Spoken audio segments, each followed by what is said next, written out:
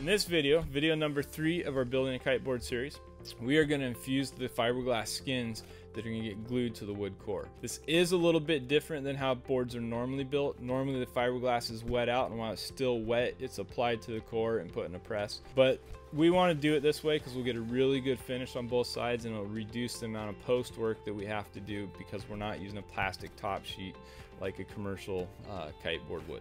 We're going to take some 20-ounce triaxial e-glass. That's what's on this side over here. We're also going to add a layer of vector net, which is an aramid mesh to it. We're going to put on a glass plate, and we're going to infuse that with Pro-Set INF 114 resin.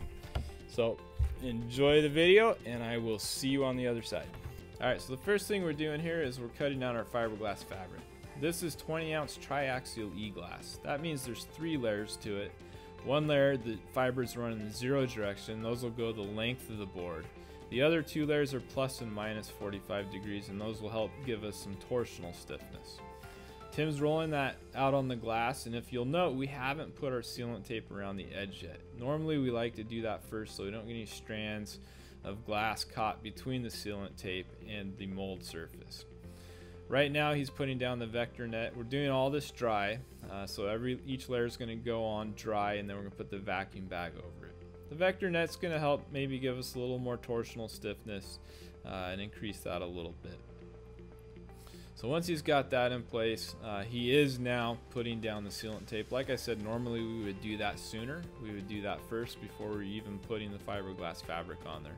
The other thing that we've done that we haven't shown you here is we've prepared the glass by putting down some release agent. R&B Easy is the one that we typically use, and that will just ensure that the epoxy does not stick to the glass. Really rare that might happen, but it can happen if you forget the surface agent, or not the surface agent, the release agent. So he's getting that down. We overlap the corners, and you can see he's running his hand down it just to make sure it's clear of any fibers. Like I said before, if you do that ahead of time, you'll know that you don't have any stray fibers getting under there. What'll happen is that stray fiber causes a leak, and the leak can ruin the whole infusion. So not having it under there is important. So once he's got that down, the next thing we're going to do is we're going to place some peel ply. Peel ply is a layer that we can remove from the part, and it leaves a textured surface, so that'll help with the bonding. We won't need to do any extra prep to bond it. But because it's a weak layer that can be removed, that allows us to remove our flow media and other process materials that are on top of the glass and the vector net.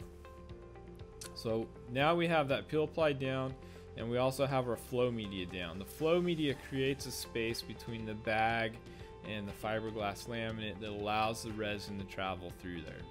So now we're sealing up the bag, and we're just going to go around and get that down. And having an airtight bag and an infusion is super important, because once we get the resin in there, if we have a leak, we can actually lose the whole part. So Tim's going to go around and seal that up, and what we'll typically do is get it sealed. We'll pull some vacuum on it, we'll lock off the pump and let it sit for usually 10 minutes and see if we get any drop.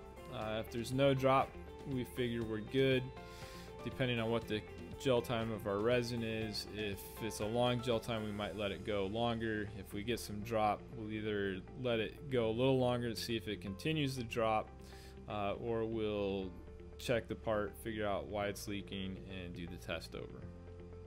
So right here he's putting a little rabbit ear pleat in. That pleat gives us some space to push the bag down around our feed or our vacuum tube, depending on which side we're working from. And those are super important because we don't want to actually stretch the bag over those things that are under it. We want to actually have extra bag that we can push down around them, because if we stretch the bag, what'll happen is it fills with resin, it naturally wants to spring back, and it will have a resin rich area. So anytime you have things under the bag like your hose or protrusions like the vacuum cups or anything, you want to put a pleat in there and make sure you have excess bag that you can push down around those protrusions. So one of the nice things about Infusion is we can do some adjustments. I mean, I was pointing out here that our peel ply had gotten flipped up and our hose was laying on the fiberglass and not on top of the peel ply. We're using an MTI hose for our vacuum out, and that's a Gore-Tex membrane over a spiral wrap. What happens when the resin hits that is it won't go into our vacuum line or into our resin trap, and it also allows the resin that hits it first to stop and then the resin in other areas to catch up. But Tim was just taping up the end of that. You do need to tape the ends on your MTI hose to make sure no resin can get in them and make sure you have a good seal. So here we go. This is kind of what I was talking about. We're trying to maximize the area on this plate, and so he had some fibers there that were in the way, and he was trimming those, and so we'll just want to watch when we do our test and make sure we don't have any leaks in that area. That's going to be our resin inlet, so he's putting that in. We've actually pulled some vacuum and tested it. Usually we'll do a first test before we put the resin feed hose in. It eliminates one more variable, and we've done that, and now we are installing our resin feed line into the bag. Once that's installed, we'll do another quick test just to verify that we have good vacuum integrity, and then we'll begin to mix up our resin and go from there. So he's just squeezing the clamp there, make sure we're all good. In this case, we're going to use Pro-Set INF 114. I think with the 211 hardener, it's either 211 or 210. That 211 looks like is what we have out there. We'll do a couple things first. The Pro-Set INF 114 is a great infusion resin. It's got a nice low viscosity to it. We do usually heat it. We'll heat the A side to about 110, and then run the B side at room temperature. We're shooting to get a mixed temperature 95 to 100 degrees, and what that does for us is that lowers the viscosity even further. And so now he's measuring out our B side. We'll get that mixed. We are using the 211, which is the kind of medium or slower hardener than the 210. That gives us a little extra time in case this wets out slowly. So yeah, there we go, our mixed temp. We're right at 100. We like to be in that area. That gives us a really nice low viscosity around 125, 150 centipoids. So just kind of checking everything one more time. We do have that resin in a water bath, and that'll help pull out any excess heat if we need to, and keep the resin from gelling in the pot. So here we go, and we're off and running. Look at that. So he's opened up the clamp there, and we're just gonna watch this thing wet out. So this is the cool part. You're not gonna get messy, you're not gonna get dirty, and you know, you're gonna get a nice quality laminate, very little bubbles. So it turns out we didn't mix up enough resin, and we're shutting down that hose real quick. So that's the other thing that can happen in infusion. You didn't mix up enough resin, you need to mix more. Not really a big deal to shut that off temporarily. Go mix up another batch and get it in there. And so in this case, that is exactly what we did. We're running back and mixing up a little bit more, and we'll keep that going. Previous one that we did, we used a different flow media. We used the red flow, which is a lot slower, and that's partly why we're, you know, in this case, well, and I think the red flow also uses a little bit less resin. So now we've got that second batch of resin in there, and we're off and running, and we're gonna finish wetting this out. And in this case, this one actually wet out pretty quickly. I don't recall the exact time, but it was probably sub 10 minutes. In fact, if we had, yeah, he's marking it right there. And in fact, if we had, you know, one big batch of resin, it definitely would have been a lot faster. So we're just gonna let that flow on out. A couple things I want to note is we end the flow media, you know, about 2 or 3 inches away from our vacuum hose.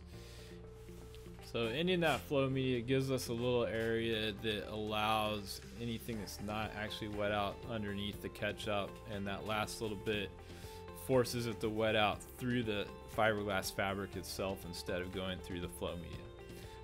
I just want to point that out because that is one of the areas where we get a lot of tech calls. You know, what's going on? I didn't get full wet out. I've got, you know, bubbles underneath. And it usually turns out that they've ran their flow media all the way to the vacuum line. So what happens when the resin comes in is you get a pressure drop. And you know, if we could slice this and look at it a cross section right now while it's wetting out, there's going to be a little bit more resin out towards the feed line than there is at the other end.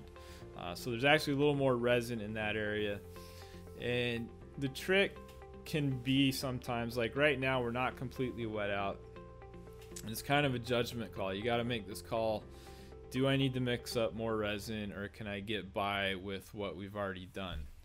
In this case, we probably could have gotten by with what we already did, but we did mix up a little bit more. So you can see we're almost completely wet out by the time he got that mixed up.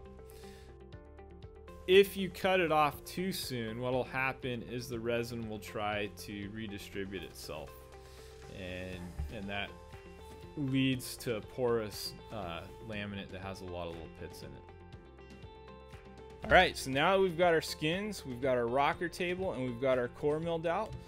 In the next video, we're gonna glue this all together in our rocker table. So we'll see you on that video. If you enjoyed this video, please hit the like button. If you want to see more like this, please hit the subscribe button. Thanks for watching.